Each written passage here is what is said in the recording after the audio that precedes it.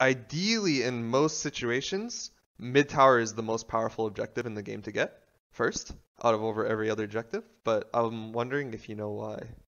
Right. That is, I mean, yeah. that is so true. Yeah. Um, Why you think mid turret might be the best Is objective it- to get first?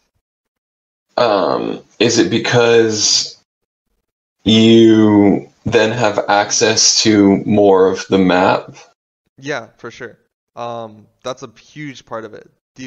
So I'll explain why. Let's look at these mid towers, right? If the main objective of Zach is to look for good gank angles and to secure objectives, basically. There's like, and you like set your team up for success by doing that.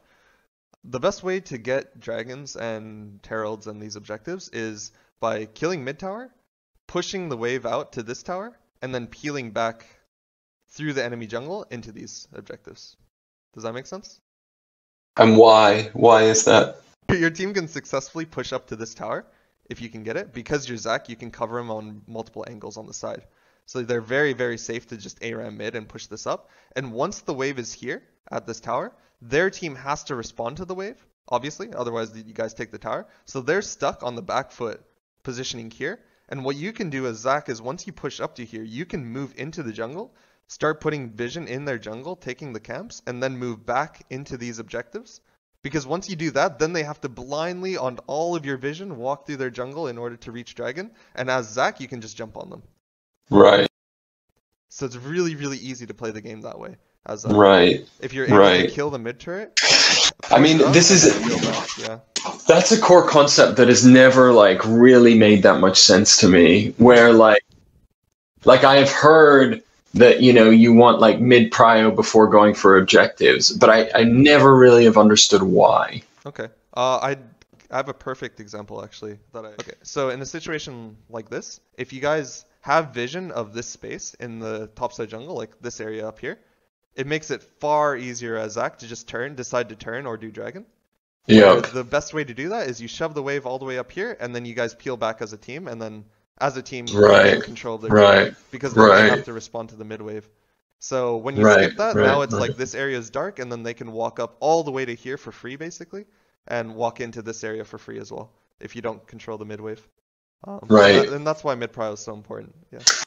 Right, that makes so much sense. Because right here now, it's like we're.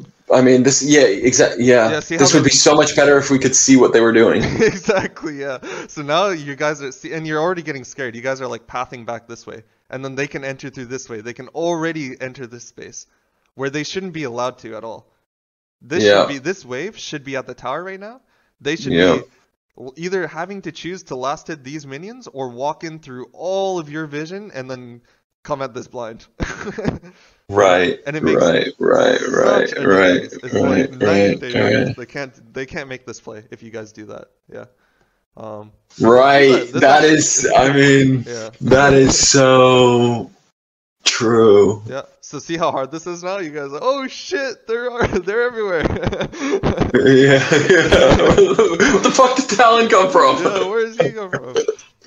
Yeah. They shouldn't even be allowed to walk up like this. It should be, you guys are in such a position of power where you always secure the wave first, then peel back, and the objectives will always be free that way. Right. That is, I mean, that is so true. Yeah. So see how hard this is now? You guys are